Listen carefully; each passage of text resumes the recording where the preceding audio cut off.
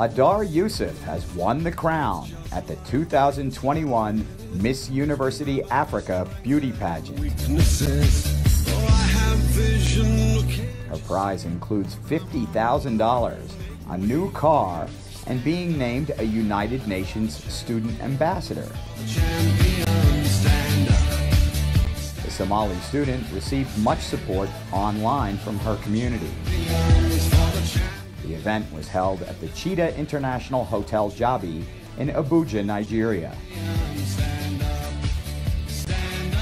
61 women between the ages of 18 and 26 competed for the title.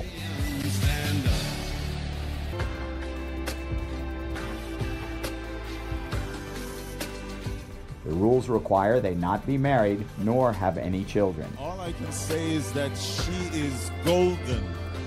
Her smile is golden, and I'm not even talking about the dress. Her smile is golden. Her eyes, I suddenly feel a cold shiver creeping up my spine, but I'm a professional, I have to control it. This is the beauty from Lesotho. The beauty contest was one element of the 9th Annual African Personality Forum. Malawi. The African Union is among the sponsors of the event.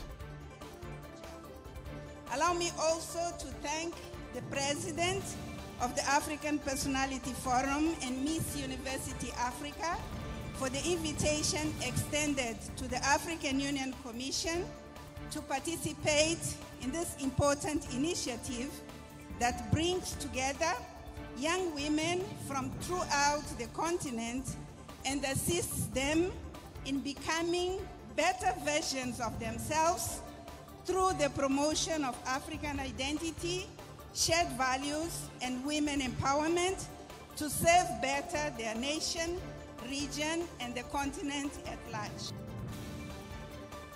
Each woman is asked a question to give her a chance to show off her poise and intelligence. Do you think African women should be given equal opportunities to lead like men, and why?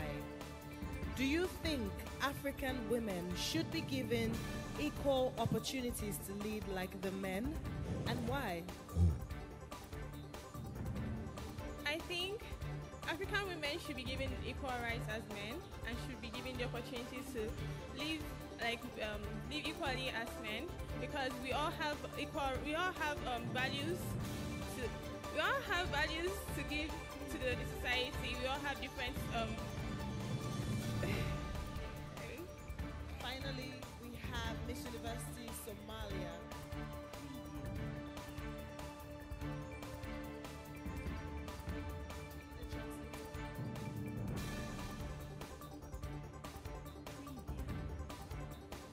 Your question is the social media harmful or helpful to African youths, and why? Is the social media harmful or helpful to African youths, and why? I would say it really depends on the person who's using it. If you're some people use it for their business purposes, some people use it to promote what their talent is. So I would say it would really depend on the person who's really using the social media. Sometimes it could be, yes, it could affect some on the other side, and on the other side it could be preventing, and it could be a source of income for some people. Thank you. Adar used this opportunity to shine.